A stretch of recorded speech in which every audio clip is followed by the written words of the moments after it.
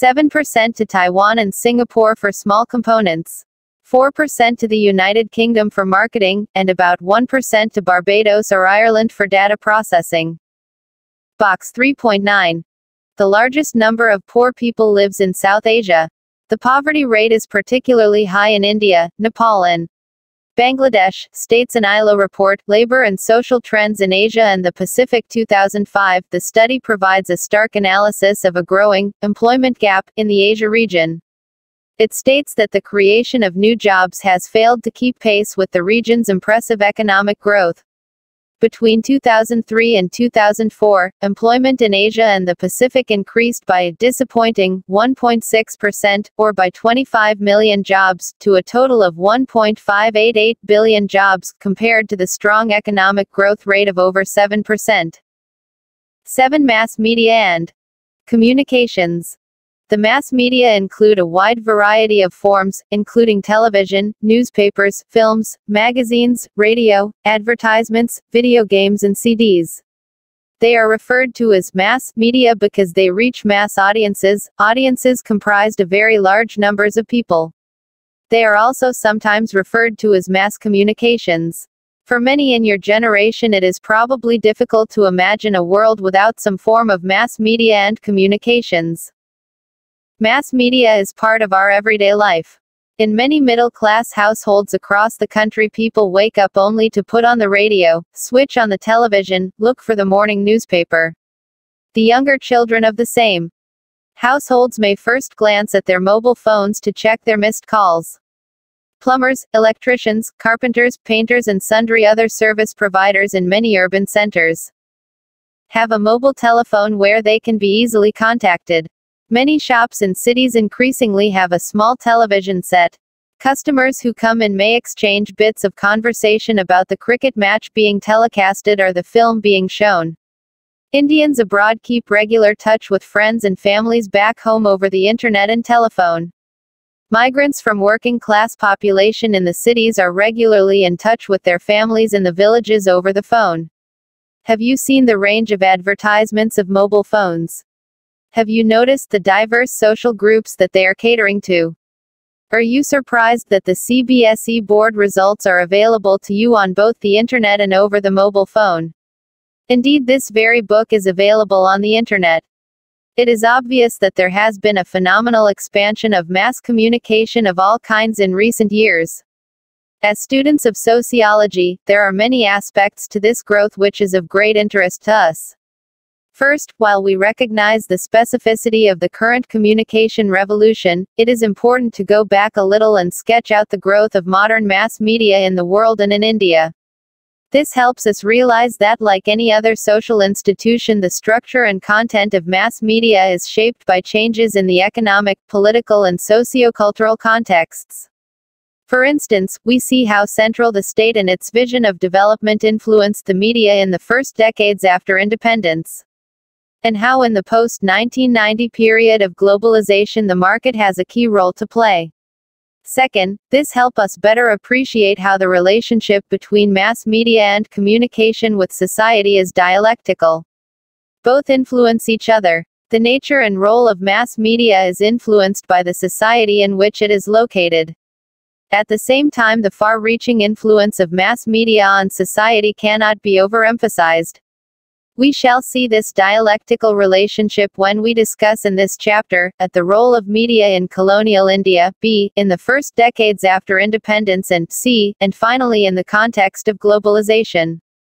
Third, mass communication is different from other means of communication as it requires a formal structural organization to meet large-scale capital, production and management demands.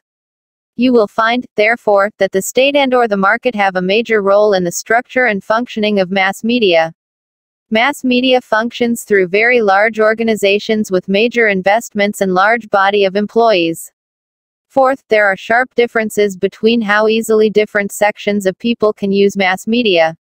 You will recall the concept of digital divide from the last chapter. 7.1 The beginnings of modern mass media.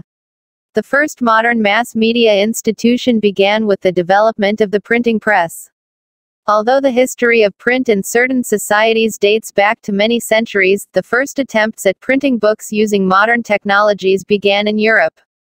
This technique was first developed by Johann Gutenberg in 1440. Initial attempts at printing were restricted to religious books. With the Industrial Revolution, the print industry also grew. The first products of the press were restricted to an audience of literate elites. It was only in the mid-19th century, with further development in technologies, transportation and literacy, that newspapers began to reach out to a mass audience. People living in different corners of the country found themselves reading or hearing the same news. It has been suggested that this was in many ways responsible for people across a country to feel connected and develop a sense of belonging or we feeling. The well-known scholar Benedict Anderson has thus argued that this helped the growth of nationalism, the feeling that people who did not even know of each other's existence feel like members of a family. It gave people who would never meet each other a sense of togetherness. Anderson thus suggested that we could think of the nation as an imagined community. You will recall how 19th century social reformers often wrote and debated in newspapers and journals. The growth of Indian nationalism was closely linked to its struggle against colonialism. It emerged in the wake of the institutional changes brought about by British rule in India. Anti-colonial public opinion was nurtured and channelized by the nationalist press, which was vocal in its opposition to the oppressive measures of the colonial state. This led the colonial government to clamp down on the nationalist press and impose censorship, for instance during the Ilbert Bill agitation in 1883. Association with the national movement led some of the nationalist newspapers like Kesari, Marathi, Mathrubhumi, Malayalam, Amrita Bazar Patrika, English, to suffer the displeasure of the colonial state. But that did not prevent them from advocating the nationalist cause and demand an end to colonial rule. Under British rule, newspapers and magazines, films and radio comprised the range of mass media. Radio was wholly owned by the state. National views could not be, therefore, expressed. Newspapers and films, though autonomous from the state, were strictly monitored by the Raj. Newspapers and magazines, either in English or vernacular, were not very widely circulated as the literate public was limited. Yet their influence far outstripped their circulation, as news and information was read and spread by word of mouth from commercial and administrative hubs like markets and trading centers, as well as courts and towns. The print media carried a range of opinion, which expressed their ideas of a free India. These variations were carried over to independent India. Our audio radio broadcasting, which commenced in India through amateur, ham, broadcasting clubs in Kolkata and Chennai in the 1920s, matured into a public broadcasting system in the 1940s during the World War II, when it became a major instrument of propaganda for Allied forces in Southeast Asia. At the time of independence, there were only 6 radio stations located in the major cities, catering primarily to an urban audience. By 1950 there were 546,200 radio licenses all over India. In independent India, Jawaharlal Nehru, the first Prime Minister, called upon the media to function as the watchdog of democracy. The media was expected to spread the spirit of self-reliance and national development among the people. You will recall the general thrust of development in the early years of independence in India from your earlier chapters. The media was seen as a means to inform the people of the various developmental efforts. The media was also encouraged to fight against oppressive social practices like untouchability, child marriages, and ostracism of widows, as well as beliefs of witchcraft and faith healing. A rational, scientific ethos was to be promoted for the building of a modern industrial society. The films division of the government produced newsreels and documentaries. These were shown before the screening of films in every movie theater, documenting the development process as directed by the state. 7.2 Media and INDEPENDENTINDIA. TE. A PPROACH. Since the media was seen as an active partner in the development of the newly free nation, the AIRS programs consisted mainly of news, current affairs, discussions on development. The box below captures the spirit of those times. Apart from All India Radio, air, broadcasts news, there was Vivi Bharati, a channel for entertainment that was primarily broadcasting Hindi film songs on listeners' request. In 1957, AIR acquired the hugely popular channel Vivi Bharati, which soon began to carry sponsored programs and advertisements and grew to become a money-spinning channel for AIR. When India gained independence in 1947, All India Radio had an infrastructure of 6 radio stations, located in metropolitan cities. The country had 280,000 radio receiver sets for a population of 350 million people. After independence, the government gave priority to the expansion of the radio broadcasting infrastructure, especially in state capitals and in border areas. Over the years, AIR has developed a formidable infrastructure for radio broadcasting in India. It operates a 3-tiered, national, regional, and local, service to cater to India's geographic, linguistic and cultural diversity. The major constraint for the popularization of radio initially was the cost of the radio set. The transistor revolution in the 1960s made the radio more accessible by making it mobile as battery-operated sets and reducing the unit price substantially.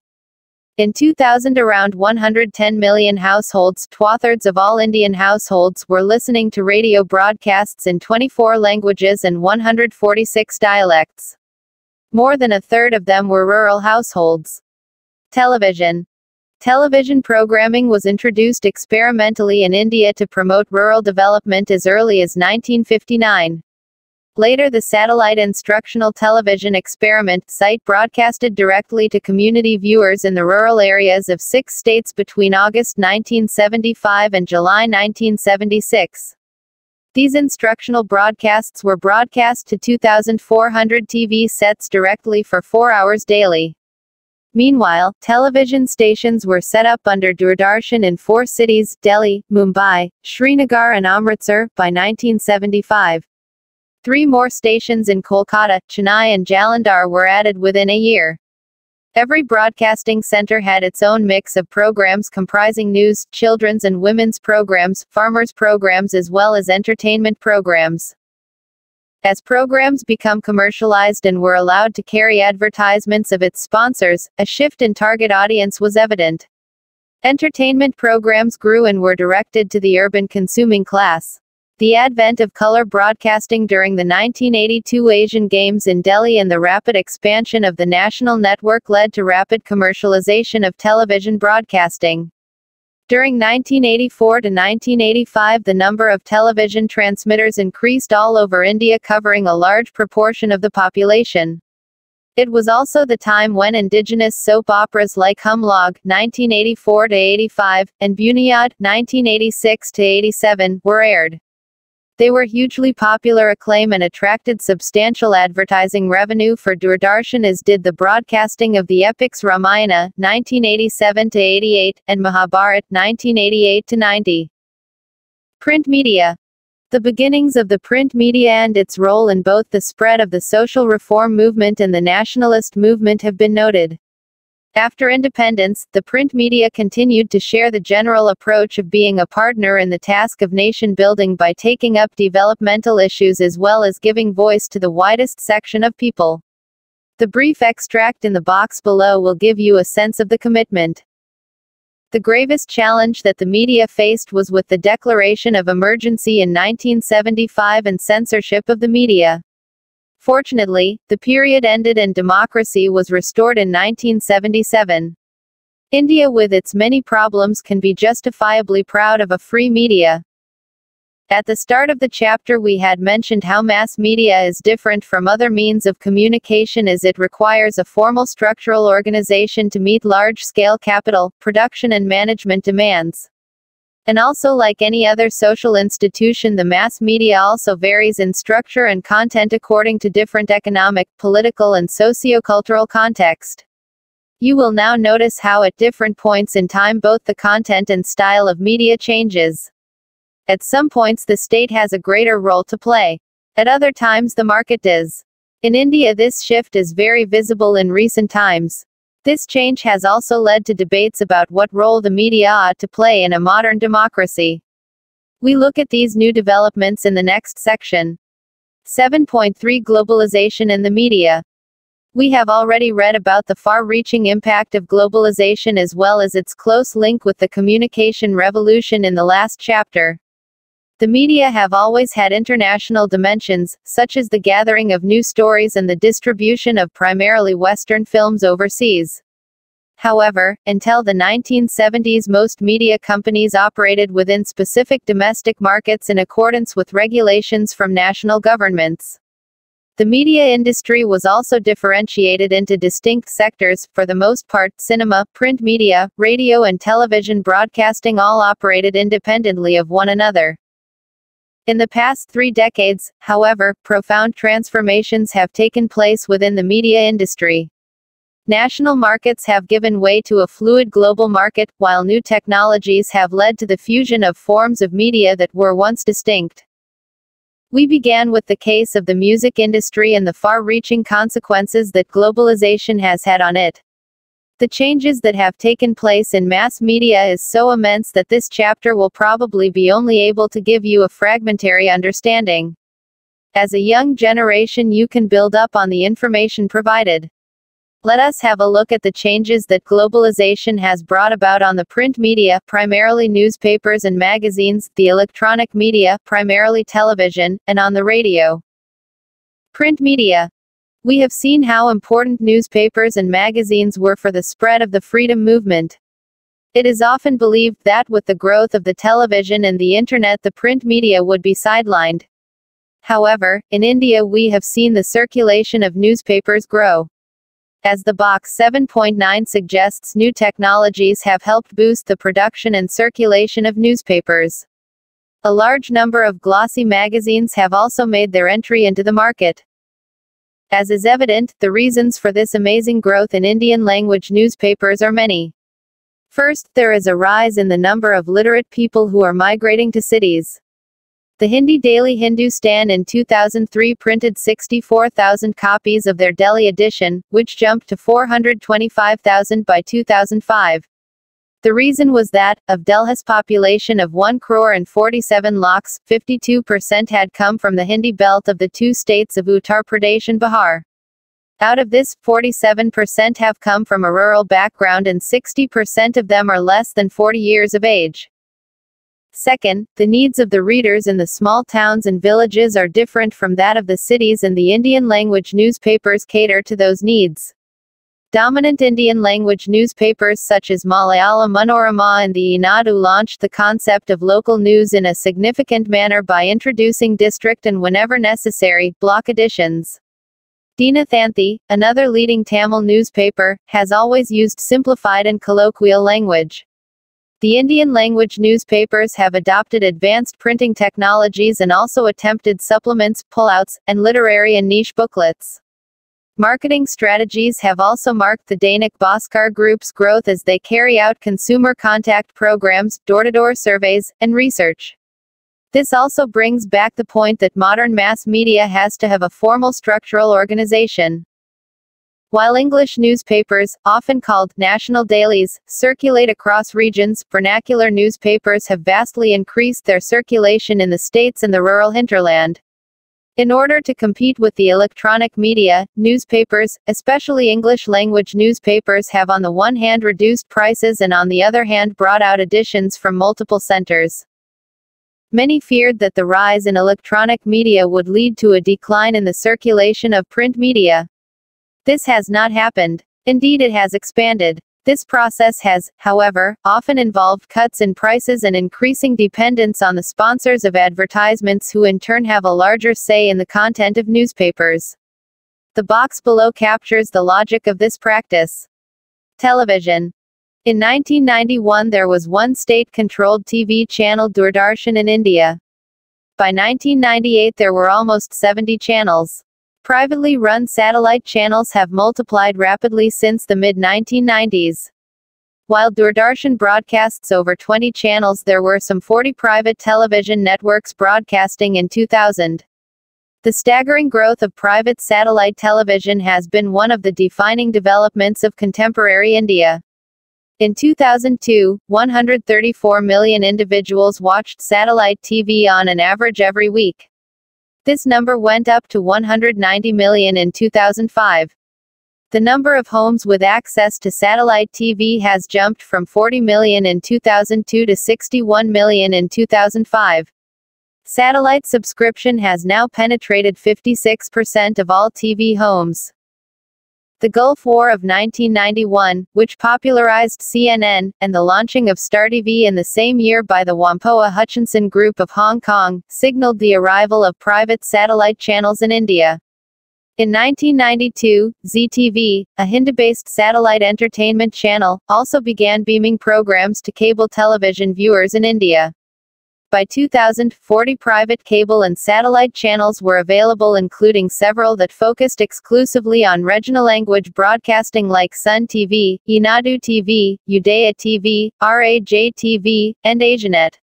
Meanwhile, Zee TV has also launched several regional networks, broadcasting in Marathi, Bengali and other languages.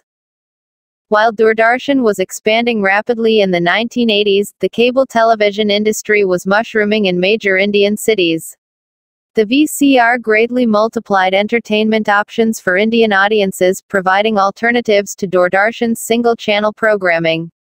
Video viewing at home and in community-based parlors increased rapidly. The video fare consisted mostly of film-based entertainment, both domestic and imported. By 1984, entrepreneurs in cities such as Mumbai and Ahmedabad had begun wiring apartment buildings to transmit several films a day. The number of cable operators exploded from 100 in 1984, to 1,200 in 1988, to 15,000 in 1992, and to about 60,000 in 1999. The coming in of transnational television companies like Star TV, MTV, Channel V, Sony and others worried some people on the likely impact on Indian youth and on the Indian cultural identity. But most of the transnational television channels have through research realized that the use of the familiar is more effective in procuring the diverse groups that constitute Indian audience. The early strategy of Sony International was to broadcast 10 Hindi films a week, gradually decreasing the number as the station produced its own Hindi language content. The majority of the foreign networks have now introduced either a segment of Hindi language programming, MTV India, or an entire new Hindi language channel, Star Plus. Star Sports and ESPN have dual commentary or an audio soundtrack in Hindi. The larger players have launched specific regional channels in languages such as Bengali, Punjabi, Marathi and Gujarati. Perhaps the most dramatic adoption of localization was carried out by Star TV. In October 1996, Star Plus, initially an all-English general entertainment channel originating from Hong Kong, began producing a Hindi-language belt of programming between 7 and 9 p.m. By February 1999, the channel was converted to a solely Hindi channel and all English serials shifted to Star World, the network's English-language international channel. Advertising to promote the change included the Hinglish slogan, Aapki Boli. AAPKA plus point, your language, speech. Your plus point, Butcher, 2003. Both Star and Sony continued to dub U.S. programming for younger audiences. Children appeared to be able to adjust to the peculiarities that arise when the language is one and the setting another. Have you watched a dubbed program? What do you feel about it? Box 7.14. The Rescue of Prince. Prince, a 5-year-old boy, had fallen into a 55-feet borewell shaft in Aldaharhi village in Kurukshetra, Haryana, and was rescued by the army after a 50-hour ordeal in which a parallel shaft was dug through a well. Along with food, a closed-circuit television camera, CCTV, had been lowered into the shaft in which the little boy was trapped. 2 News Channel suspended all other programs and reporting of all other events, and for 2 days continuous footage of the child bravely fighting off insects, sleeping or crying out to his mother was splashed on the TV screen. They even interviewed many people outside the temples asking them, "What do you feel about Prince?" They asked people to send SMS for Prince. Prince Kali Aapka Sandesh Haimine Beha XXX Pay. Thousands of people had descended at the site and several free community kitchens were run for 2 days. It soon created a national hysteria and concern, and people were shown praying in temples, mosques, churches and gurudwaras. There are other such instances when the TV is shown to intrude into personal lives of people. Most television channels are on throughout the day, 24/7. The format for news is lively and informal. News has been made far more immediate, democratic and intimate. Television has fostered public debate and is expanding its reach every passing year. This brings us to the question whether serious political and economic issues are neglected. There are a growing number of news channels in Hindi and English, a large number of regional channels and an equally large number of reality shows, talk shows, Bollywood shows, family soaps, interactive shows, game shows and comedy shows. Entertainment television has produced a new cadre of superstars who have become familiar household names, and their private life, rivalry on sets feed the gossip columns of popular magazines and newspapers. Reality shows like Kaun Banega Crorepati or Indian Idol or Big Boss have become increasingly popular. Most of these are modeled along the lines of Western programs. Which of these programs can be identified as interactive shows, as family soaps, talk shows, reality shows? Discuss. Radio. In 2000, AIR's programs could be heard in 2/3 of all Indian households in 24 languages and 146 dialects, over some 120 million radio sets. The advent of privately owned FM radio stations in 2002 provided a boost to entertainment programs over radio. In order to attract audiences, these privately run radio stations sought to provide entertainment to its listeners. As privately run FM channels are not permitted to broadcast any political news bulletins, many of these channels specialize in particular kinds of popular music to retain their audiences. One such FM channel claims that it broadcasts all hits all day. Most of the FM channels which are popular among young urban professionals and students often belong to media conglomerates. Like Radio Mirchi, belongs to the Times of India Group. Red FM is owned by Living Media and Radio City by the Star Network. But independent radio stations engaged in public broadcastings like National Public Radio, USA, or BBC, UK, are missing from our broadcasting landscape. In the two films, Rang de Basanti, and Laj Raho Munai Bai, the radio is used as an active medium of communication, although both the movies are set in the contemporary period.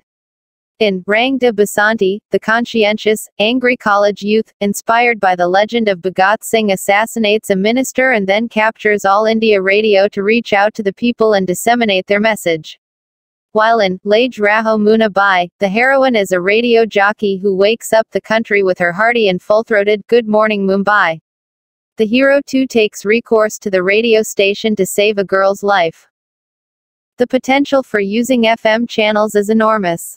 Further privatization of radio stations and the emergence of community-owned radio stations would lead to the growth of radio stations. The demand for local news is growing.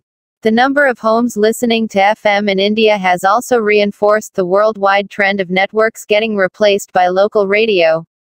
The box below reveals not only the ingenuity of a village youth but also the need for catering to local cultures. Conclusion. That mass media is an essential part of our personal and public life today cannot be emphasized enough. This chapter in no way can capture your life experience with the media. What it does do is attempt to understand it as an important part of contemporary society.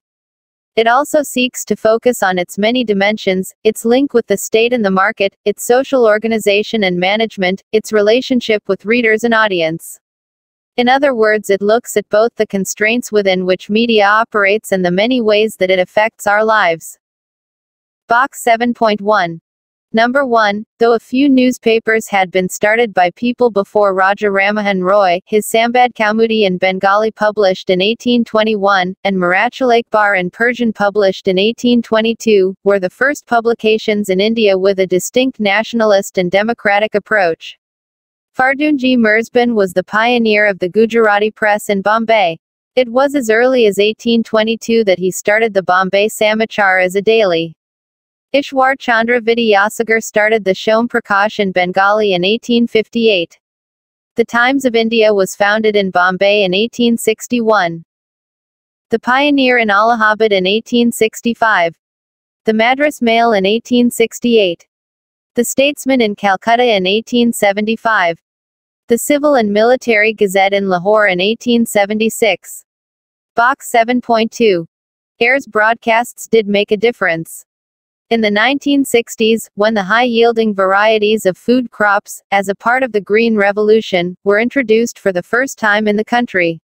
It was All India Radio which undertook a major countryside campaign on these crops on a sustained day-to-day basis for over 10 years from 1967. For this purpose, special programs on the high-yielding varieties were formed in many stations of air all over the country.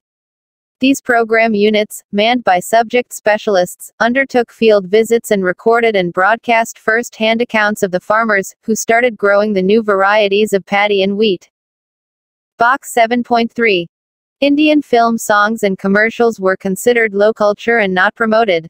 So Indian listeners tuned their shortwave radio sets to Radio Ceylon, broadcasting from neighboring Sri Lanka, and to Radio Goa, broadcasting from Goa then under Portuguese rule, in order to enjoy Indian film music, commercials, and other entertainment fare. The popularity of these broadcasts in India spurred radio listening and the sale of radio sets. When purchasing a radio set, the buyer would invariably confirm with the vendor that the set could be tuned to Radio Ceylon or Radio Goa. Box 7.4. Wars, Tragedies and Expansion of air. Interestingly, wars and tragedies have spurred air to expand its activities.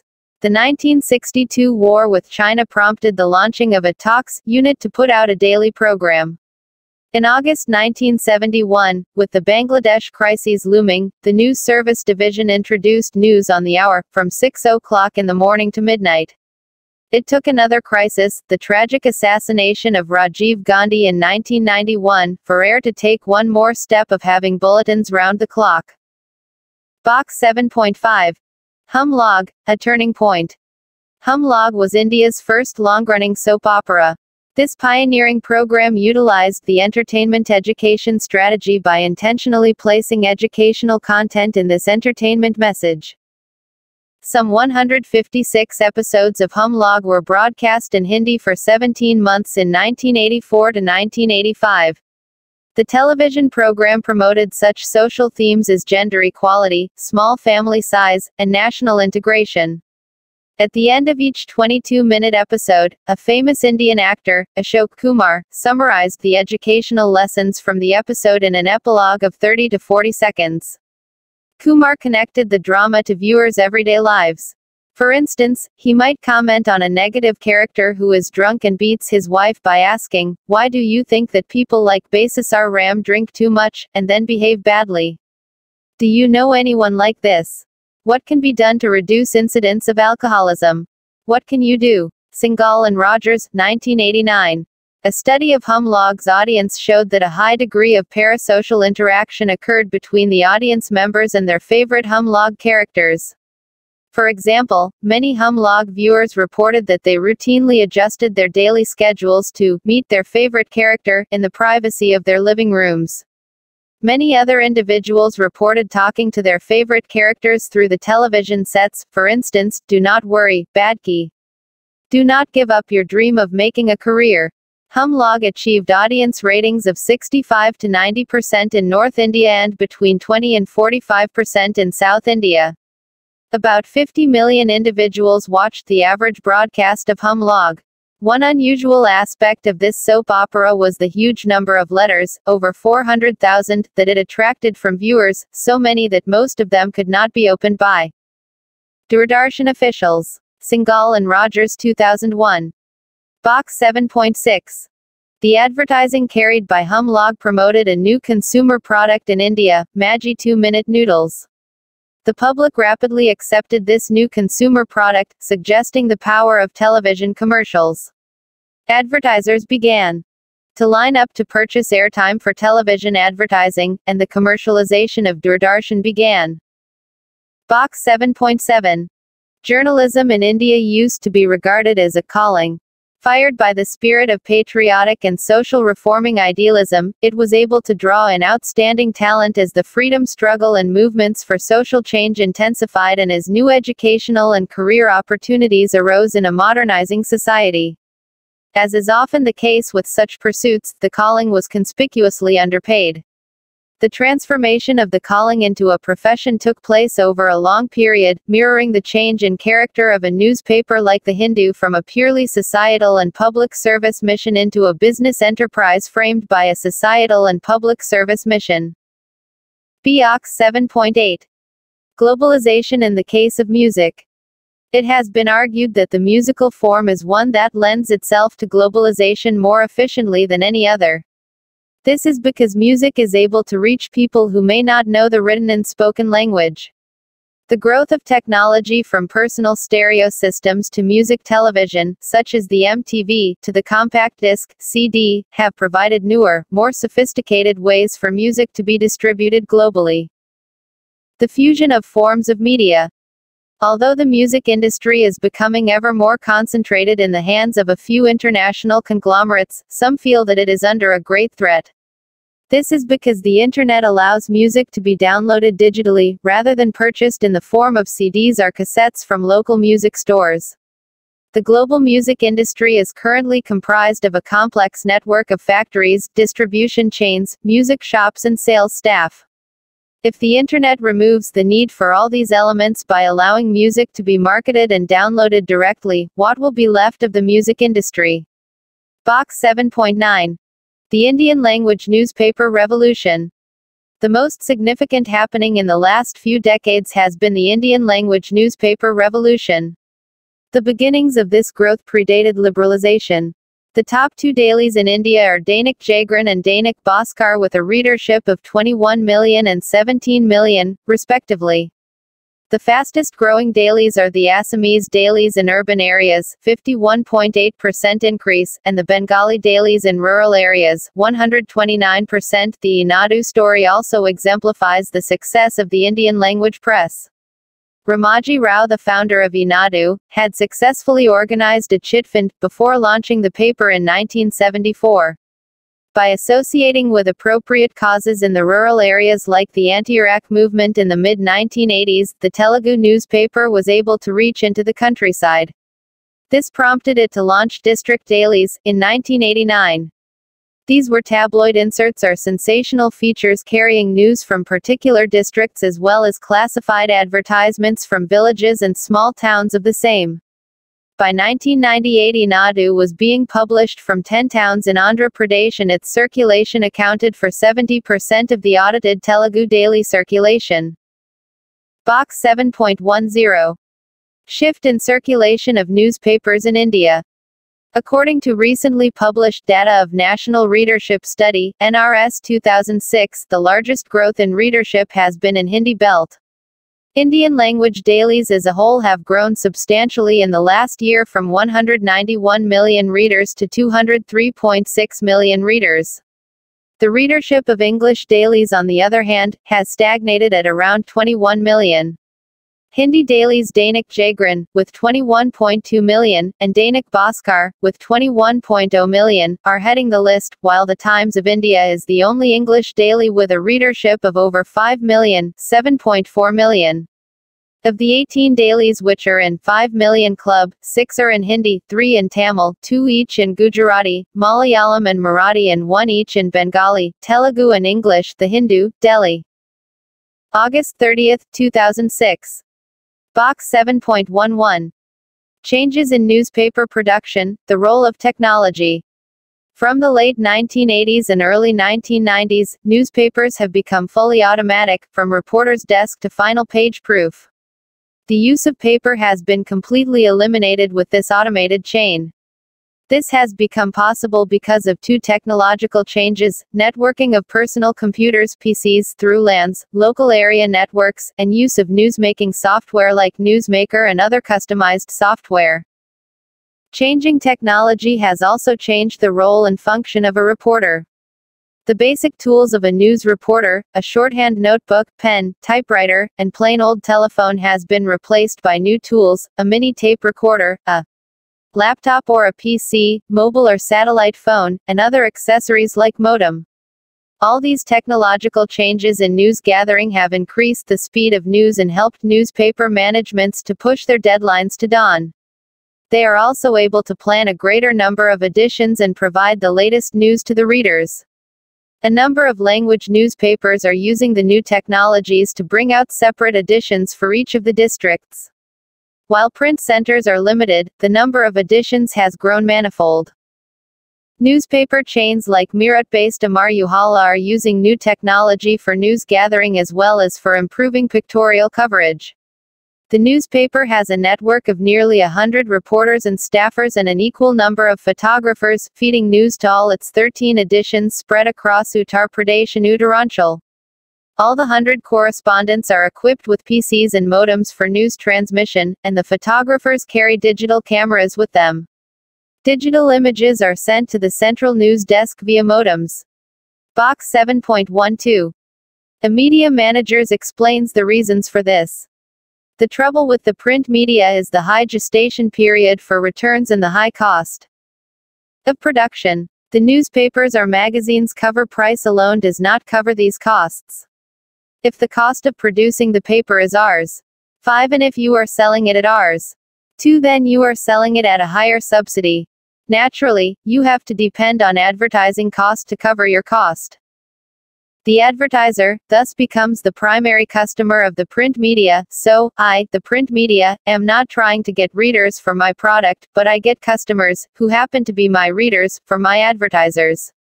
Advertisers like to reach readers who are successful, who celebrate life, who consume, who are early adopters, who believe in experimentation, who are hedonists. The then director of the Press Institute of India elaborates on the implications of newspapers that cater to potential customers of advertisers. For several weeks I have been going through mainline English-language newspapers looking specifically for field reports and feature articles on happenings in the rural parts of our country, small towns and growing slum colonies. Some 70% of our people live in these areas which, to my mind, comprise the real India. The national press, presumed to provide the information that molds the opinions of senior policy makers, politicians, academics and journalists themselves. They are expected to serve as watchdog over the system of governance, a role traditionally described as that of the Fourth Estate. Box 7.13. The effort of the newspapers has been to widen their audience and reach out to different groups. It has been argued that newspaper reading habits have changed. While the older people read the newspaper in its entirety, younger readers often have specific interests like sports, entertainment or society gossip and directly move to the pages earmarked for these items. Segmented interest of readers imply that a newspaper must have a plurality of stories to appeal to a wide range of readers with varied interests. This has often led to newspapers advocating infotainment, a combination of information and entertainment to sustain the interest of readers. Production of newspaper is no longer related to a commitment to certain values that embody a tradition. Newspapers have become a consumer product and as long as numbers are big, everything is up for sale. Box 7.15. Soap opera. Soap operas are stories that are serialized. They are continuous. Individual stories may come to an end, and different characters appear and disappear, but the soap itself has no ending until it is taken off the air completely. Soap operas presume a history, which the regular viewer knows. He or she becomes familiar with the characters, with their personalities and their life experiences. Box 7.16. It may well be the only village FM radio station on the Asian subcontinent. The transmission equipment, costing little, may be the cheapest in the world. But the local people definitely love it. On a balmy morning in India's northern state of Bihar, young Raghav Mahato gets ready to fire up his homegrown FM radio station. Thousands of villagers, living in a 20 kilometers 12 miles radius of Raghav's small repair shop and radio station, tune their radio sets to catch their favorite station. After the crackle of static, a young, confident voice floats up the radio waves. Good morning. Welcome to Raghav FM Mansorpur 1. Now listen to your favorite songs, announces anchor and friend Sambhu into a cellotape-plastered microphone surrounded by racks of local music tapes. For the next 12 hours, Raghav Mahato's Outback FM radio station plays films, songs and broadcasts public interest messages on HIV and polio, and even snappy local news, including alerts on missing children and the opening of local shops. Raghav and his friend run the indigenous radio station out of Raghav's Thatchedroof Priya electronics shop. The place is a cramped, rented shack stacked with music tapes and rusty electrical appliances which doubles up as Raghav's radio station and repair shop. He may not be literate, but Raghav's ingenious FM station has made him more popular than local politicians. Raghav's love affair with the radio began in 1997 when he started out as a mechanic in a local repair shop. When the shop owner left the area, Raghav, son of a NCERT farm worker, took over the shack with his friend. Sometime in 2003, Raghav, who by now had learned much about radio. In impoverished Bihar state, where many areas lack power supplies, the cheap battery-powered transistor remains the most popular source of entertainment. It took a long time to come up with the idea and make the kit which could transmit my programs at a fixed radio frequency. The kit cost me 50 rupees, says Raghav. The transmission kit is fitted onto an antenna attached to a bamboo pole on a neighboring 3-story hospital. A long wire connects the contraption to a creaky, old homemade stereo cassette player in Raghav's radio shack. 3 other rusty, locally made battery-powered tape recorders are connected to it with colorful wires and a cordless microphone. The shack has some 200 tapes of local Bhojpuri, Bollywood and devotional songs, which Raghav plays for his listeners. Raghav's station is truly a labor of love. He does not earn anything from it. His electronic repair shop work brings him some 2,000 rupees a month. The young man, who continues to live in a shack with his family, does not know that running a FM station requires a government license. I do not know about this. I just began this out of curiosity and expanded its area of transmission every year, he says. So when some people told him some time ago that his station was illegal, he actually shut it down. But local villagers thronged his shack and persuaded him to resume services again. It hardly matters for the locals that Raghav FM Mansorpur 1 does not have a government license, they just love it. Women listen to my station more than men, he says. Though Bollywood and local Bhojpuri songs are staple diet, I air devotional songs at dawn and dusk for women and old people. Since there's no phone-in facility, people send their requests for songs through couriers carrying handwritten messages and phone calls to a neighboring public telephone office.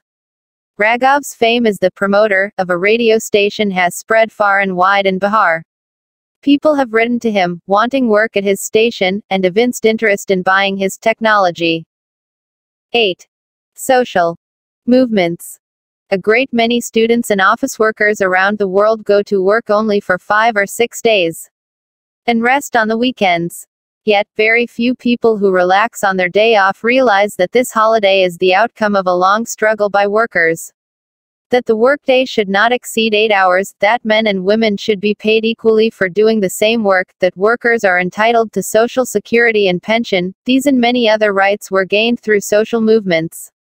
Social movements have shaped the world we live in and continue to do so. We often assume that the rights we enjoy just happen to exist. It is important to recall the struggles of the past, which made these rights possible. You have read about the 19th century social reform movements, of the struggles against caste and gender discrimination, and of the nationalist movement in India that brought us independence from colonial rule in 1947. You are familiar also with the many nationalist movements around the world in Asia and Africa and Americas that put an end to colonial rule. The socialist movements world over, the civil rights movement in the United States in the 1950s and 1960s that fought for equal rights for blacks, the anti-apartheid struggle in South Africa have all changed the world in fundamental ways. Social movements not only change societies, they also inspire other social movements. You saw in Chapter 3 how the Indian national movement shaped the making of the Indian Constitution, and how in turn the Indian Constitution played a major role in bringing about social change. 8.1 Features of a social movement. People may damage a bus and attack its driver when the bus has run over a child. This is an isolated incident of protest. Since it flares up and dies down, it is not a social movement. A social movement requires sustained collective action over time. Such action is often directed against the state and takes the form of demanding changes in state policy or practice. Spontaneous, disorganized protest cannot be called a social movement either. Collective action must be marked by some degree of organization. This organization may include a leadership and a structure that defines how members relate to each other, make decisions and carry them out. Those participating in a social movement also have shared objectives and ideologies. A social movement has a general orientation or way of approaching to bring about, or to prevent, change. These defining features are not constant. They may change over the course of a social movement's life. Social movements often arise with the aim of bringing about changes on a public issue, such as ensuring the right of the tribal population to use the forests or the right of displaced people to settlement and compensation. Think of other issues that social movements have taken up in the past and present. While social movements seek to bring in social change, counter-movements sometimes arise in defense of status quo. There are many instances of such counter-movements. When Raja Rammohan Roy campaigned against Sati and formed the Brahmo Samaj, defenders of Sati formed Dharma Sabha and petitioned the British not to legislate against Sati. When reformers demanded education for girls, many protested that this would be disastrous for society. When reformers campaigned for widow remarriage, they were socially boycotted. When the so-called lower caste children enrolled in schools, some so-called upper caste children were withdrawn from the schools by their families. Peasant movements have often been brutally suppressed. More recently, the social movements of erstwhile excluded groups like the Dalits have often invoked retaliatory action.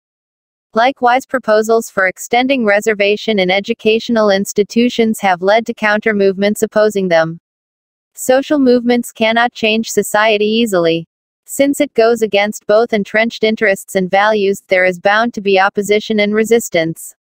But over a period, changes do take place. While protest is the most visible form of collective action, a social movement also acts in other, equally important, ways. Social movement activists hold meetings to mobilize people around the issues that concern them. Such activities help shared understanding and prepare for a feeling of agreement or consensus about how to pursue the collective agenda. Social movements also chart out campaigns that include lobbying with the government, media and other important makers of public opinion. You will recall this discussion from Chapter 3. Social movements also develop distinct modes of protest. This could be candle and torchlight processions, use of black cloth, street theaters, songs, poetry. Gandhi adopted novel ways such as ahimsa, satyagraha and his use of the charkha in the freedom movement. Recall the innovative modes of protest such as picketing and the defying of the colonial ban on producing salt. Distinguishing social change and social movements. It is important to distinguish between social change in general and social movements. Social change is continuous and ongoing. The broad historical processes of social change are the sum total of countless individual and collective actions gathered across time and space. Social movements are directed towards some specific goals. It involves long and continuous social effort and action by people. To draw from our discussion in Chapter 2, we can view Sanskritization and Westernization as social change and see the 19th century social reform as efforts to change society as social movements. 8.2 Sociology and Social Movements. Why the study of social movements is important for sociology. From the very beginning, the discipline of sociology has been interested in social movements. The French Revolution was the violent culmination of several movements aimed at overthrowing the monarchy and establishing liberty, equality and fraternity. In Britain, the Industrial Revolution was marked by great social upheaval. Recall our discussion on the emergence of sociology in the West in Book 1 NCERT Class 11. Poor laborers and artisans who had left the countryside to find work in the cities protested against the inhuman living conditions into which they were forced. Food riots in England were often suppressed by the government. These protests were perceived by elites as a major threat to the established order of society. Their anxiety about maintaining social order was reflected in the work of sociologist Emil Durkheim. Durkheim's writings about the division of labor in society, forms of religious life, and even suicide, mirror his concern about how social structures enable social integration. Social movements were seen as forces that led to disorder.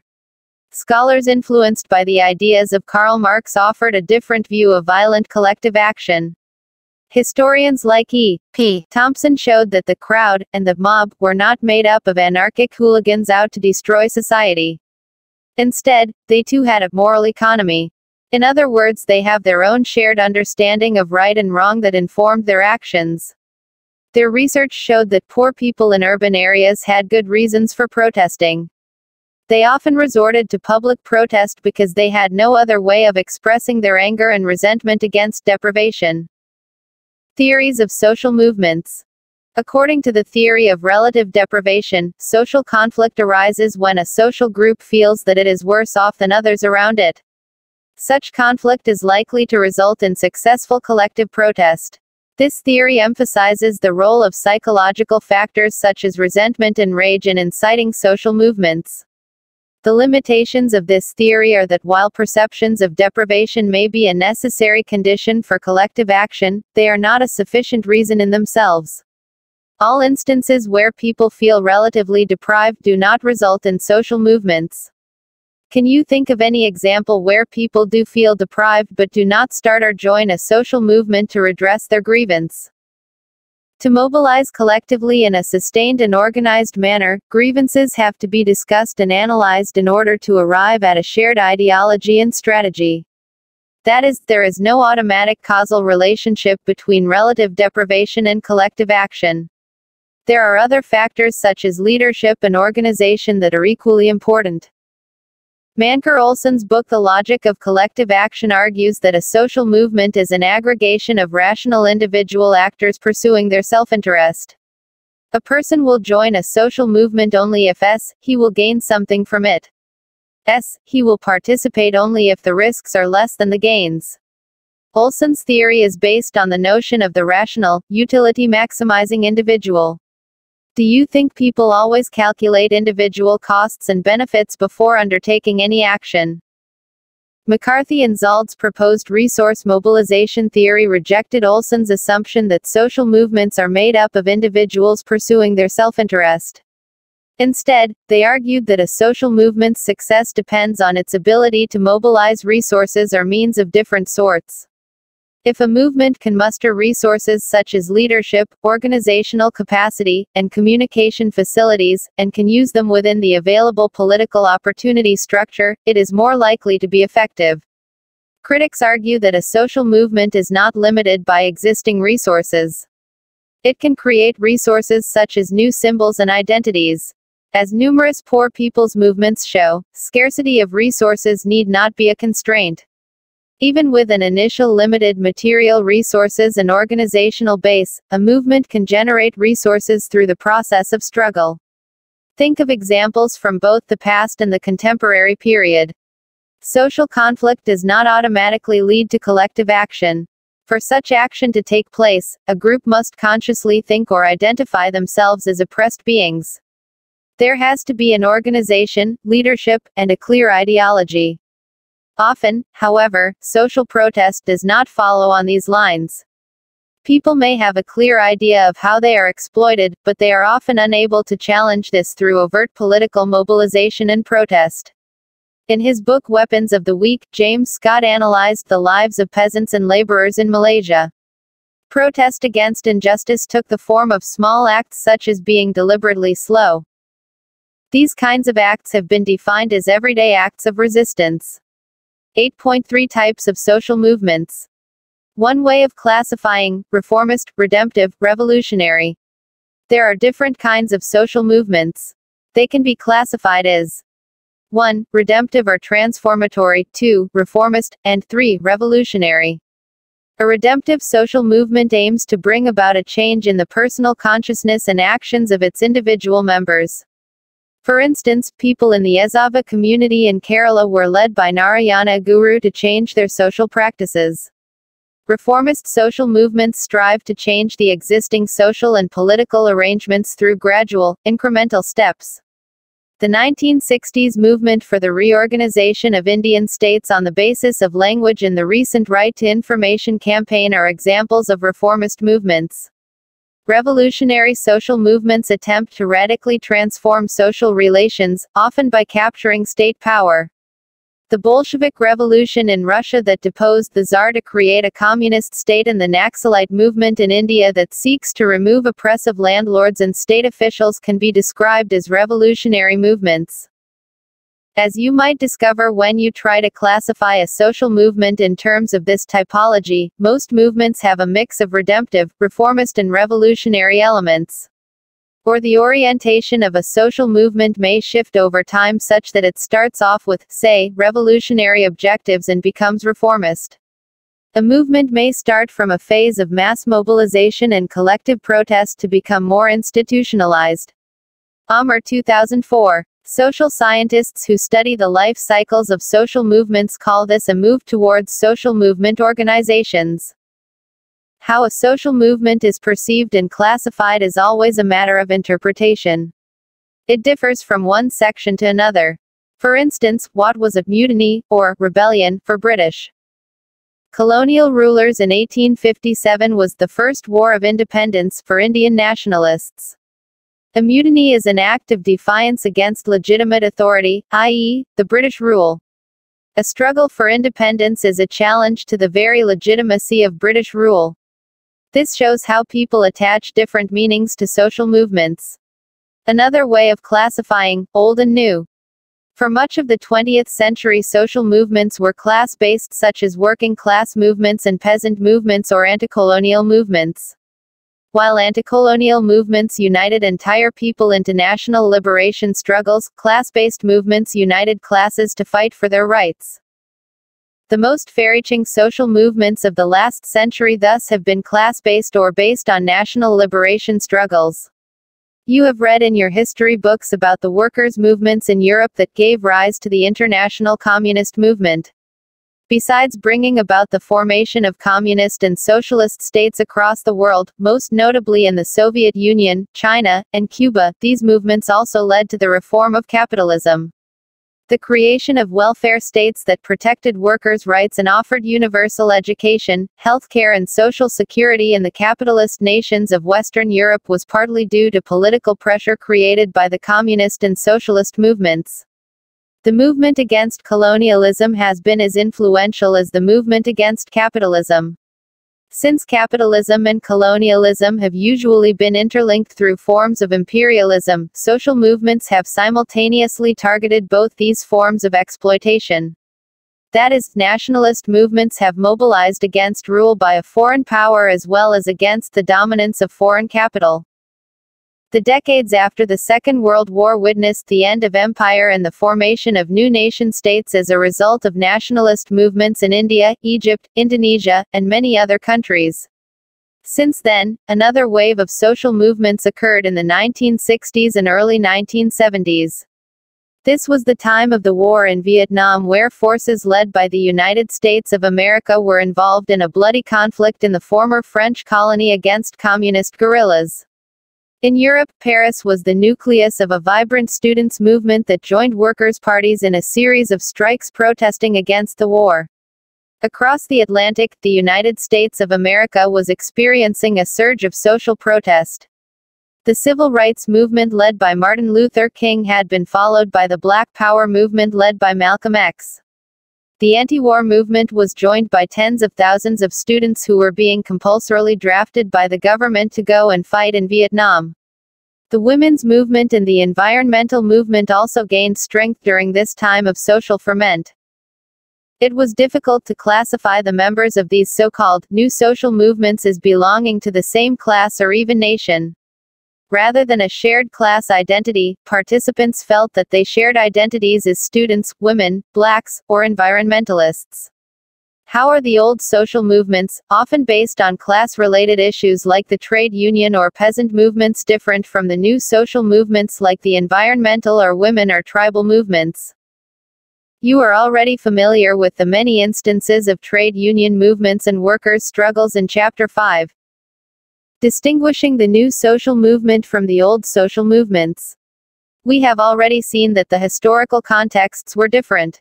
That was a period when nationalist movements were overthrowing colonial powers, and working class movements in the capitalist West were wresting better wages, better living conditions, social security, free schooling and health security from the state. That was also a period when socialist movements were establishing new kinds of states and societies. The old social movements clearly saw reorganization of power relations as a central goal. The old social movements functioned within the frame of political parties. The Indian National Congress led the Indian national movement. The Communist Party of China led the Chinese Revolution. Today some believe that old class-based political action led by trade unions and workers' parties is on the decline. Others argued that in the affluent West with its welfare state, issues of class-based exploitation and inequality were no longer central concerns. So that new social movements were not about changing the distribution of power in society but about quality of life issues such as having a clean environment. In the old social movements, the role of political parties was central. Political scientist Rajni Kothari attributes the surge of social movements in India in the 1970s to people's growing dissatisfaction with parliamentary democracy. Kothari argues that the institutions of the state have been captured by elites. Due to this, electoral representation by political parties is no longer an effective way for the poor to get their voices heard. People left out by the formal political system join social movements or non-party political formations in order to put pressure on the state from outside.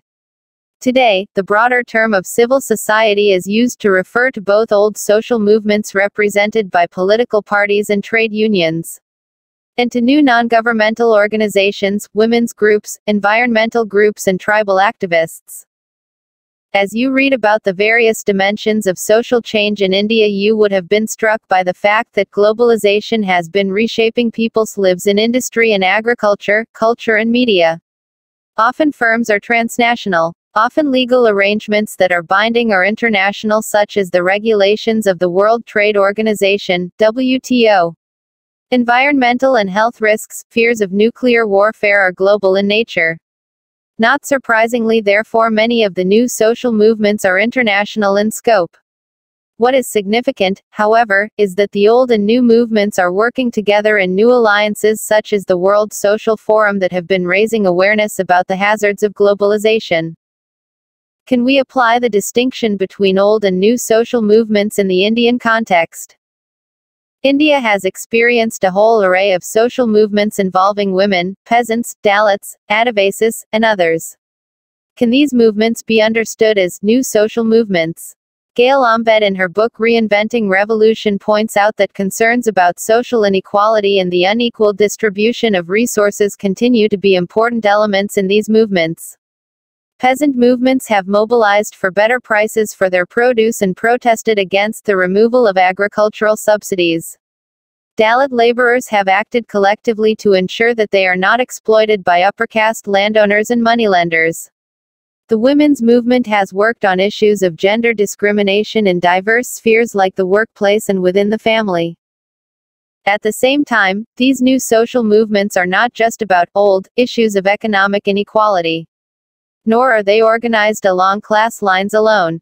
Identity politics, cultural anxieties and aspirations are essential elements in creating social movements and occur in ways that are difficult to trace to class-based inequality.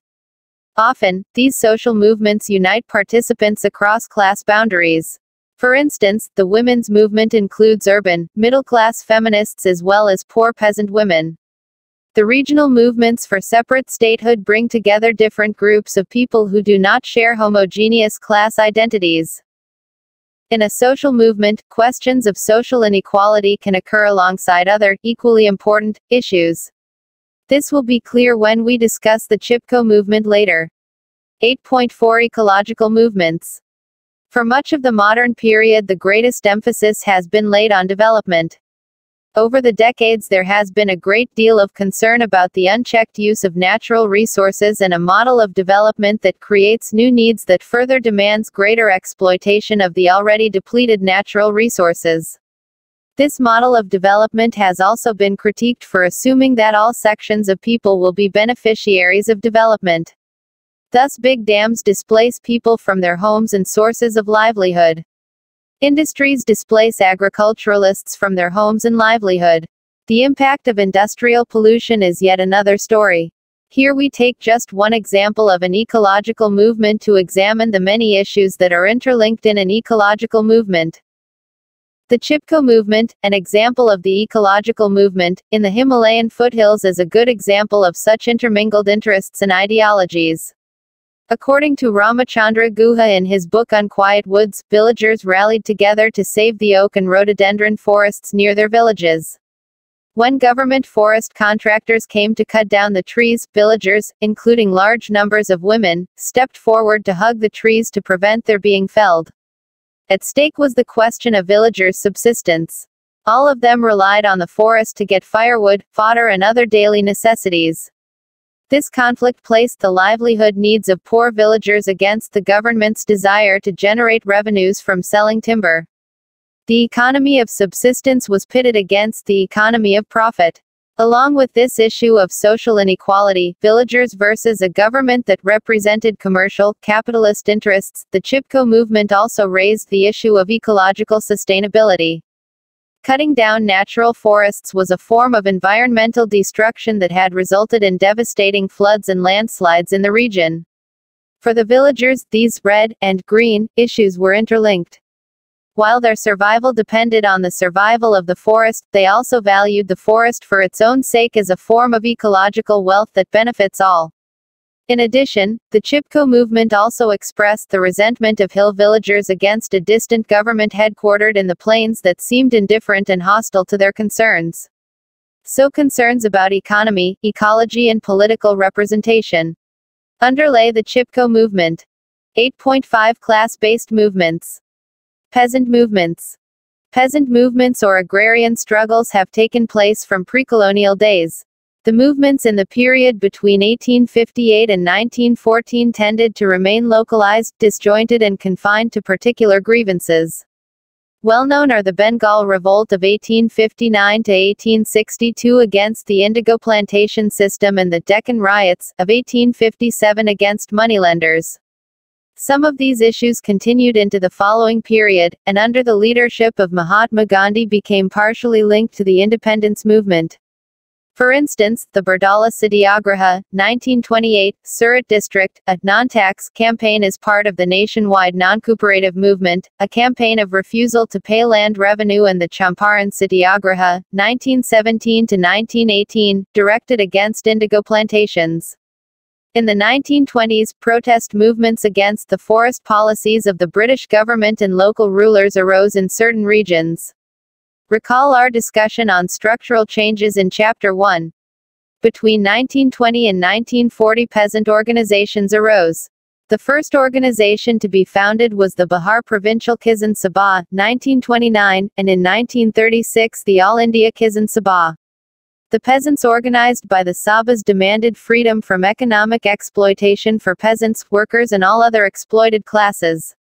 At the time of independence we had the two most classical cases of peasant movements, namely the Tebaga movement, 1946 to 1947, and the Telangana movement, 1946 to 1951.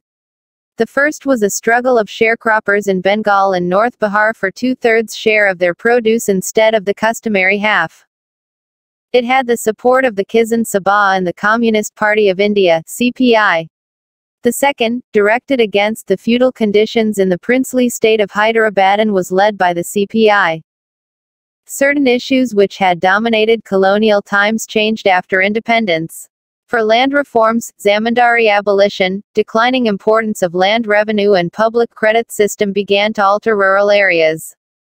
The period after 1947 was characterized by two major social movements: the Naxalite struggle and the New Farmers movements.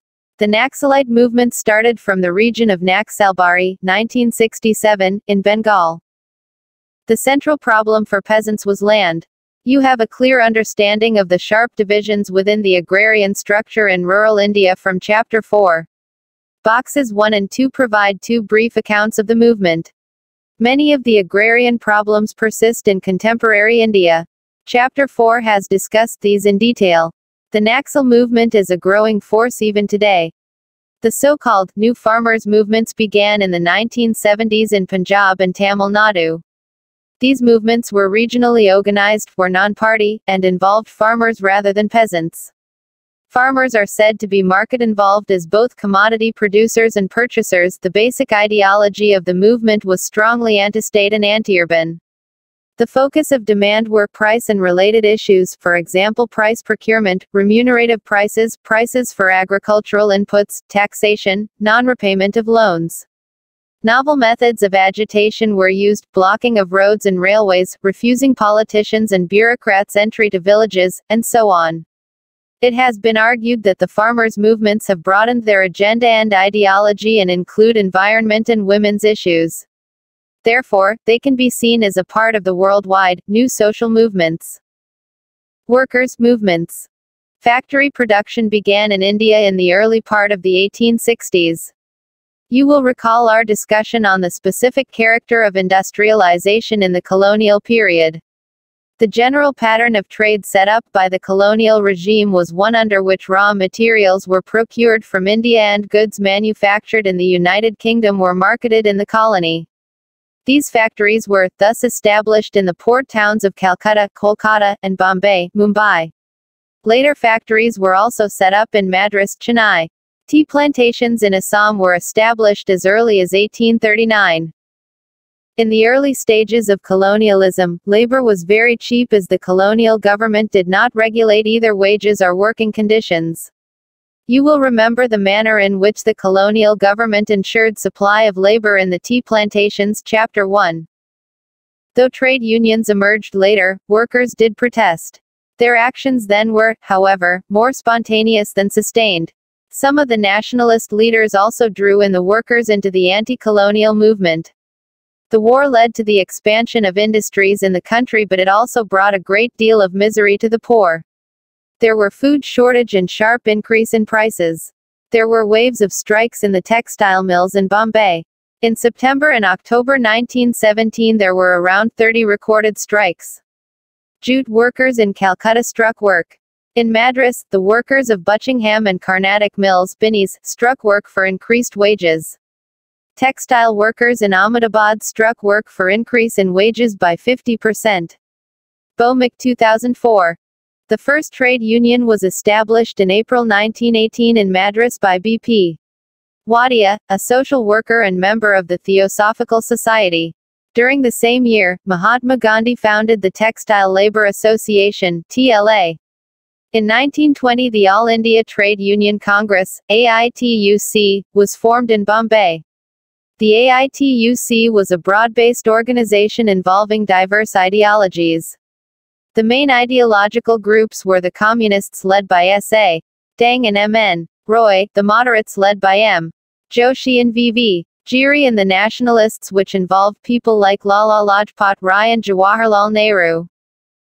The formation of the AITUC made the colonial government more cautious in dealing with labor. It attempted to grant workers some concessions in order to contain unrest. In 1922 the government passed the Fourth Factories Act, which reduced the working day to 10 hours. And in 1926, the Trade Unions Act was passed, which provided for registration of trade unions and proposed some regulations. By the mid-1920s, the AITUC had nearly 200 unions affiliated to it and its membership stood at around 250,000. During the last few years of British rule the Communists gained considerable control over the AITUC. The Indian National Congress chose to form another union called the Indian National Trade Union Congress, INTUC, in May 1947. The split in the AITUC in 1947 paved the way for further splits on the line of political parties. Apart from the working class movement being divided on the lines of political parties at the national level, regional parties too started to form their own unions from the late 1960s. In 1966 to 1967, the economy suffered a major recession which led to a decrease in production and consequently employment. There was a general unrest. In 1974, there was a major railway workers' strike. The confrontation between the state and trade unions became acute. During the emergency in 1975 to 1977, the government curbed all trade union activities. This again was short-lived. The workers' movement was very much part of the wider struggle for civil liberties. In the contemporary context of globalization, you have read about the changes affecting labor. The challenges before the trade unions are also of a new nature. You need to go back to chapter 5 and 6 to understand these. 8.6 Caste-based movements. The Dalit movement. The sun of self-respect has burst into flame. Let it burn up these castes. Smash, break, destroy these walls of hatred. Crush to smithereens this Ian-sold school of blindness. Rise, O people. Social movements of Dalits show a particular character. The movements cannot be explained satisfactorily by reference to economic exploitations alone or political oppression, although these dimensions are important. This is a struggle for recognition as fellow human beings. It is a struggle for self-confidence and a space for self-determination. It is a struggle for abolishment of stigmatization, that untouchability implied. It has been called a struggle to be touched. The word Dalit is commonly used in Marathi, Hindi, Gujarati and many other Indian languages, meaning the poor and oppressed persons. It was first used in the new context in Marathi by neo-Buddhist activists, the followers of Babasaheb Ambedkar in the early 1970s. It refers to those who have been broken, ground down by those above them in a deliberate way. There is, in the word itself, inherent denial of pollution, karma and justified caste hierarchy. There has not been a single, unified Dalit movement in the country now or in the past. Different movements have highlighted different issues related to Dalits, around different ideologies. However, all of them assert a Dalit identity, though the meaning may not be identical or precise for everyone. Notwithstanding differences in the nature of Dalit movements and the meaning of identity, there has been a common quest for equality, self-dignity and eradication of untouchability. Shah 2001, 194. This can be seen in the Sadnami movement of the Chamars in the Chhattisgarh plains in eastern MP, Adi Dharma movement in Punjab, the Mahar movement in Maharashtra, the socio-political mobilization among the Jatavas of Agra and the anti-Brahmin movement in South India.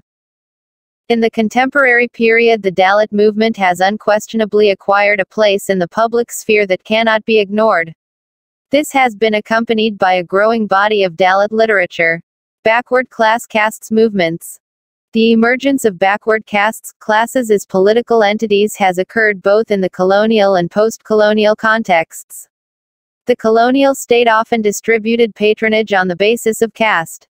It made sense, therefore, for people to stay within their caste for social and political identity and institutional life. It also influenced similarly placed caste groups to unite themselves and to form what has been termed a horizontal stretch. Caste thus began to lose its ritual content and become more and more secularized for political mobilization. Recall the discussion on secularization in Chapter 2. The term, backward classes, has been in use in different parts of the country since the late 19th century. It began to be used more widely in Madras Presidency since 1872, in the princely state of Mysore since 1918, and in Bombay Presidency since 1925. From the 1920s, a number of organizations united around the issue of caste sprang up in different parts of the country. These included the United Provinces Hindu Backward Classes League, All India Backward Classes Federation, All India Backward Classes League. In 1954, 88 organizations were counted working for the backward classes. The upper caste response. The increasing visibility of both Dalits and other backwards classes has led to a feeling among sections of the upper caste that they are being given short shrift. The government, they feel, does not pay any heed to them because they are numerically not significant enough. As sociologists, we need to recognize that such a feeling does exist, and then we need to scrutinize to what extent such an impression is grounded on empirical facts. We also need to ask why earlier generations from the so-called upper castes did not think of caste as a living reality of modern India. Box 8.12 provides an obvious sociological explanation. By and large, when compared to the situation prevailing before independence, the condition of all social groups, including the lowest caste and tribes, has improved today. But by how much has it improved? How have the lowest castes, tribes fared in comparison to the rest of the population?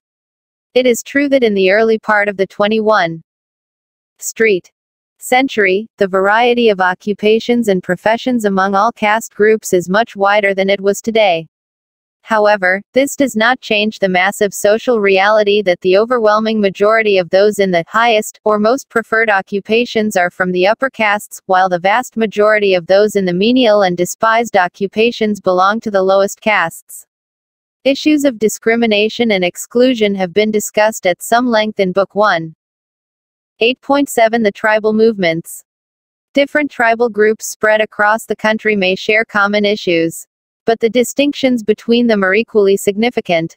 Many of the tribal movements have been largely located in the so-called tribal belt in Middle India, such as the Santals, Hos, Orans, Mundas in Chota Nagpur and the Santhal Parganas. The region constitutes the main part of what has come to be called Jharkhand. We will not be able to go into any detailed account of the different movements. We take Jharkhand as an example of a tribal movement with a history that goes back 100 years.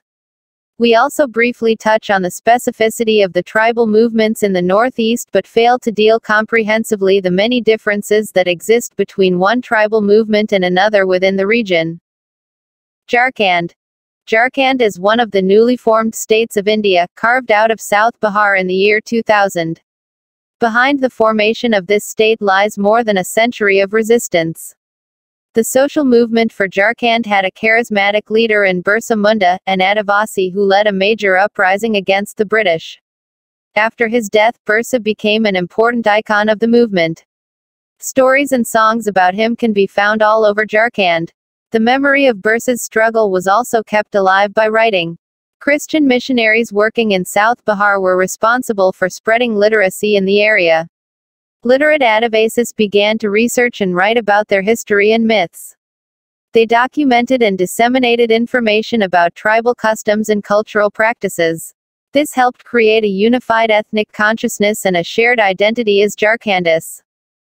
Literate Adivasis were also in a position to get government jobs so that, over time, a middle-class Adivasi intellectual leadership emerged that formulated the demand for a separate state and lobbied for it in India and abroad.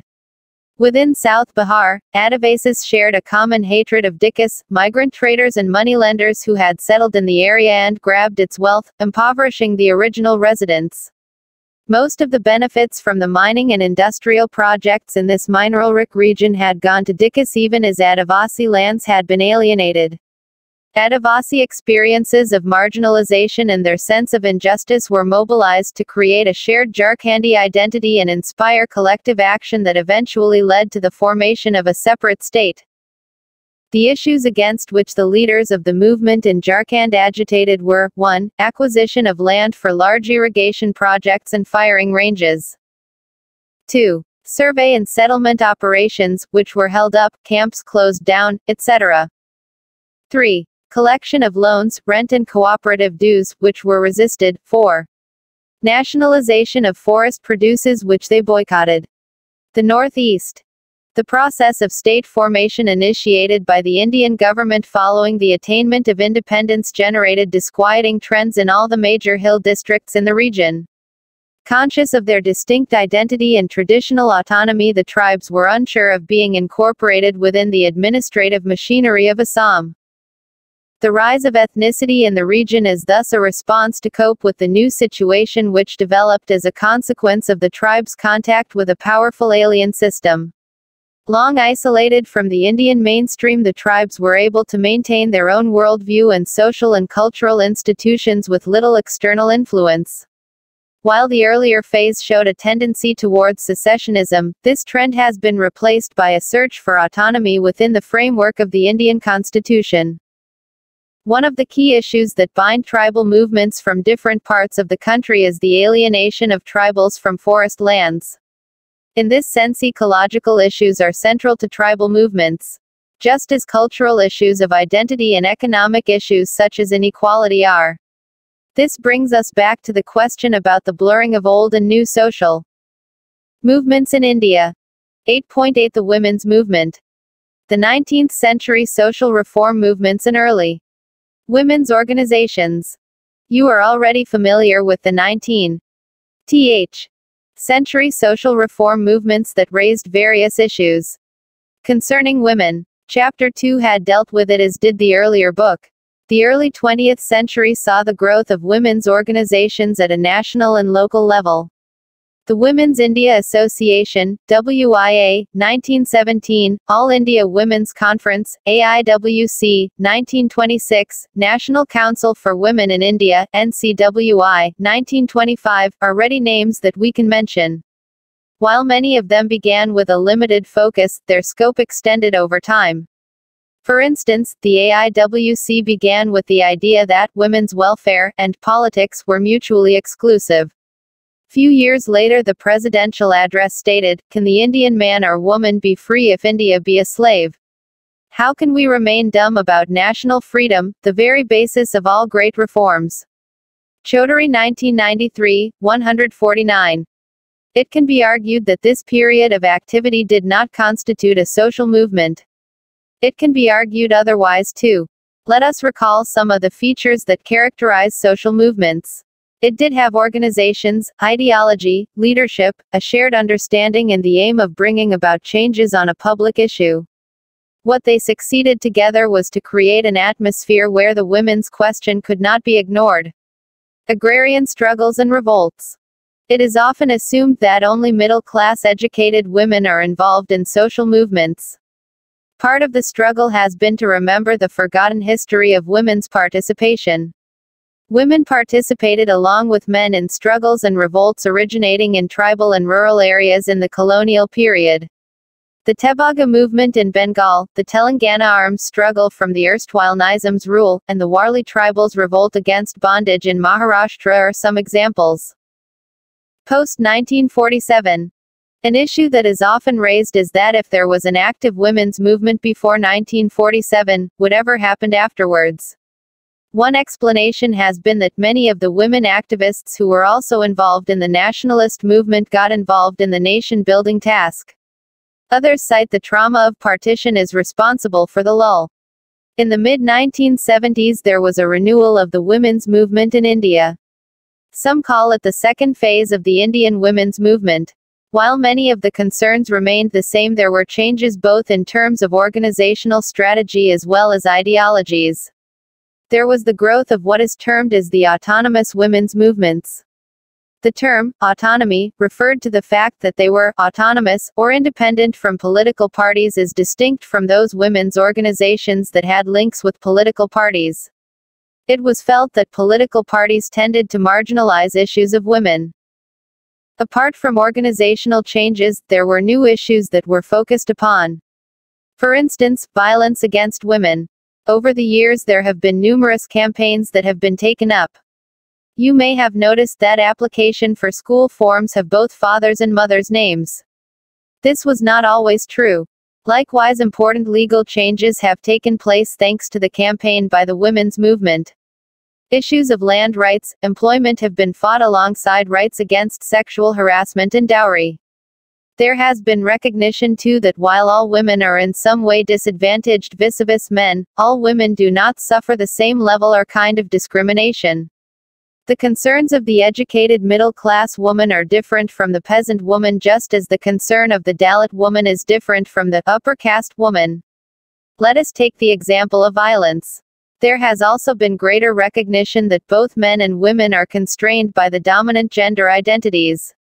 For instance, men in patriarchal societies feel they must be strong and successful. It is not manly to express oneself emotionally. A gender-just society would allow both men and women to be free. This of course rests on the idea that for true freedom to grow and develop, injustices of all kind have to end. Conclusion. As we reach the end of the book, it is perhaps relevant to go back to where we began in our first sociology book in Class 11. We had begun by discussing the dialectical relationship between the individual and society. Social movements perhaps best shows this relationship. They arise because individuals and social groups seek to change their conditions. Thereby they change both themselves and society. Box 8.1. The right to vote. Universal adult franchise, or the right of every adult to vote, is one of the foremost rights guaranteed by the Indian Constitution. It means that we cannot be governed by anyone other than the people we have ourselves elected to represent us. This right is a radical departure from the days of colonial rule, when ordinary people were forced to submit to the authority of colonial officers who represented the interests of the British Crown. However, even in Britain, not everyone was allowed to vote. Voting rights were limited to property-owning men. Chartism was a social movement for parliamentary representation in England. In 1839, more than 1.25 million people signed the People's Charter asking for universal male suffrage, voting by ballot, and the right to stand for elections without owning property. In 1842, the movement managed to collect 3.25 million signatures, a huge number for a tiny country. Yet, it was only after World War I, in 1918, that all men over 21, married women, women owning houses, and women university graduates over the age of 30, got the right to vote. When the suffragettes, women activists, took up the cause of all adult women's right to vote, they were bitterly opposed and their movement violently crushed. Box 8.2. The repertoire of Satyagraha. The fusion of foreign power and capital was the focus of social protest during India's nationalist struggle. Mahatma Gandhi wore khadi, hand-spun, hand-woven cloth, to support Indian cotton growers, spinners and weavers whose livelihoods had been destroyed by the government policy of favoring mill-made cloth. The legendary Dandi March to make salt was a protest against British taxation policies that placed a huge burden on consumers of basic commodities in order to benefit the empire. Gandhi took items of everyday mass consumption like cloth and salt, and transformed them into symbols of resistance. Bimal Dada Saheb More, 1970. Speech by Ankush Kale, who was born in a party community at a public meeting. Pardhis are very skillful hunters. Yet society recognizes us only as criminals. Our community has to undergo police torture under the charge of theft. Whenever there is a theft in the village, it is we who get arrested. The police exploit our womenfolk and we have to witness their humiliation. Society tries to keep us at a distance because we are called thieves. But have people ever tried to give us a thought? Why do our people steal? It is this society that is responsible for turning us into thieves. They never employ us because we are Pardhis. Box 8.4. Studies on poor women in South Asia has shown that often they are forced to give their small savings to their husbands who demand it for their drinks. They then devised a way out by hiding their money in two places. When they were forced to give up their hard-earned saving, they gave the money from one of the hiding places, and thereby ensured the safety of the other saving. Box 8.5. Chipko movement. The unusually heavy monsoon of 1970 precipitated the most devastating flood in living memory. In the Alananda Valley, water inundated 100 square kilometers of land, washed away 6 metal bridges and 10 kilometers of motor roads, 24 buses and several other vehicles, 366 houses collapsed and 500 acres of standing paddy crops were destroyed. The loss of human and bovine life was considerable. The 1970 floods mark a turning point in the ecological history of the region. Villagers, who bore the brunt of the damage, were beginning to perceive the hitherto tenuous links between deforestation, landslides and floods. It was observed that some of the villages most affected by landslides lay directly below forests where felling operations had taken place. The villagers' cause was taken up by the Dashali Gram Swarajya Sangh, DGSS, a cooperative organization based in Chamoli district. Despite these early protests, the government went ahead with the yearly auction of forests in November. One of the plots scheduled to be assigned was the Rennie Forest. The contractor's men who were traveling to Rennie from Joshimath stopped the bus shortly before Rennie. Skirting the village, they made for the forest. A small girl who spied the workers with their implements rushed to Gora Devi, the head of the village Mahila Mandal, women's club. Gora Devi quickly mobilized the other housewives and went to the forest. Pleading with the laborers not to start felling operations, the women initially met with abuse and threats. When the women refused to budge, the men were eventually forced to retire. Box 8.6. In our current information age, social movements around the globe are able to join together in huge regional and international networks comprising non-governmental organizations, religious and humanitarian groups, human rights association, consumer protection advocates, environmental activists and others who campaign in the public interest. The enormous protests against the World Trade Organization that took place in Seattle, for example, were organized in part through internet-based network. Box 8.7. The Siliguri Subdivision Peasants' Conference proved to be a great success. The peasants, quickened and strengthened by their earlier militant struggles, looked forward expectantly. Faces deadened and dulled with the grinding routine of labor on the Jotadar's fields in sun and rain glowed with hope and understanding. According to Kanu Sanyal's later claims, from March 1967 to April 1967, all the villagers were organized. From 15,000 to 20,000 peasants were enrolled as whole-time activists. Peasants' committees were formed in every village and they were transformed into armed guards. They soon occupied land in the name of peasants' committees, burnt all land records which had been used to cheat them of their dues, cancelled all hypothecary debts, passed death sentences on oppressive landlords, formed armed bands by looting guns from landlords, armed themselves with conventional weapons like bows, arrows and spears, and set up parallel administration to look after the villages. Box 8.8. The guerrilla movement was heralded by the forcible cutting of crops from the land of a rich landlord at Garudabhadra, near Badapadu in the Plains area on the 24th of November 1968. More significant was the action in the hill tracts the next day, when in Pedagadili village of the Parvatapuram agency area, about 250 Girijans from several villages armed with bows, arrows and spears raided the house of a landlord cum moneylender. And took possession of his hoarded paddy, rice, other food grains and property worth about Rs. 20,000. They also seized documents. Box 8.9. An unknown poet's poem, 1890s, on his fellow Mahars.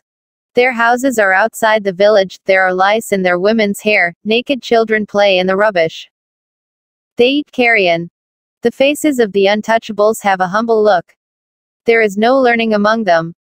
They know the names of the village goddesses and the demon gods, but not the name of Brahma.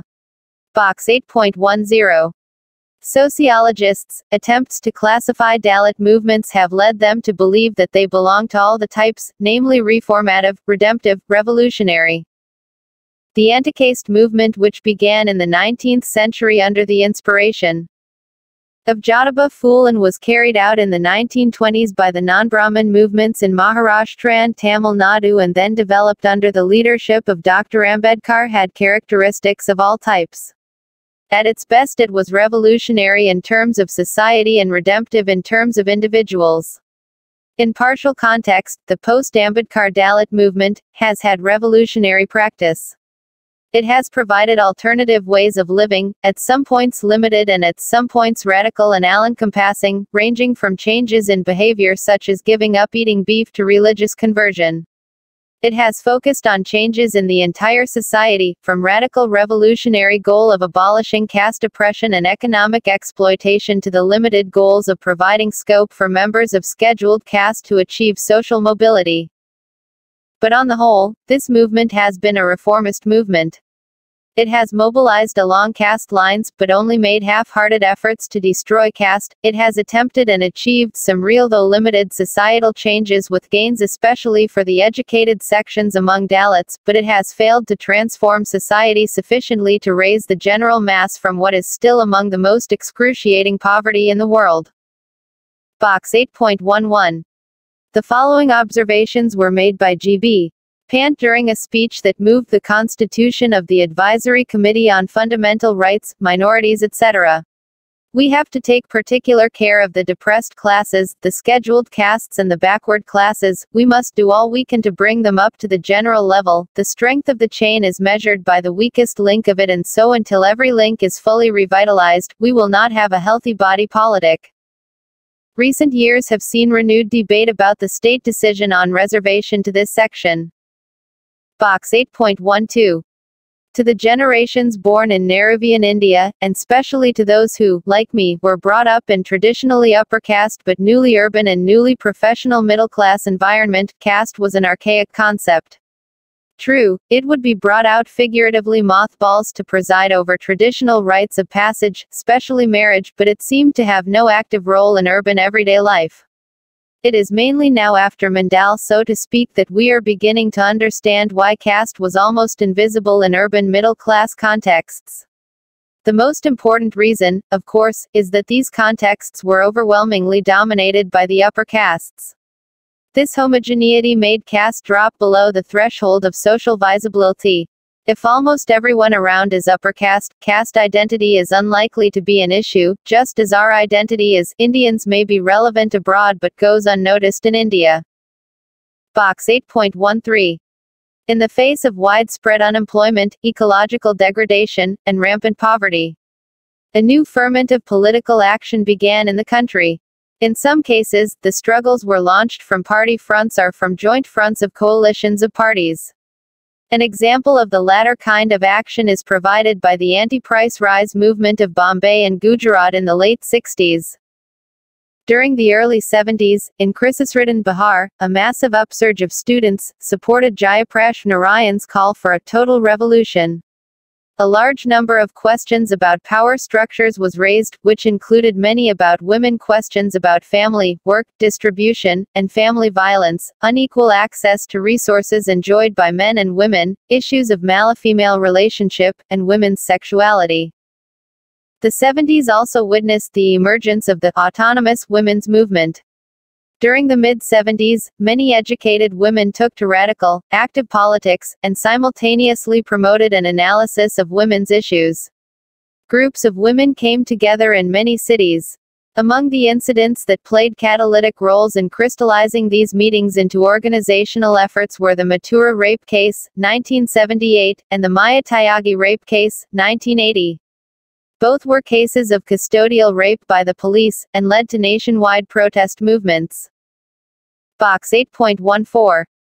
An analysis of the practices of violence against women by caste would reveal that while the incidence of dowry deaths and violent controls and regulations on the mobility and sexuality by the family are frequent among the dominant upper castes, Dalit women are more likely to face the collective and public threat of rape, sexual assault and physical violence at the workplace and in public.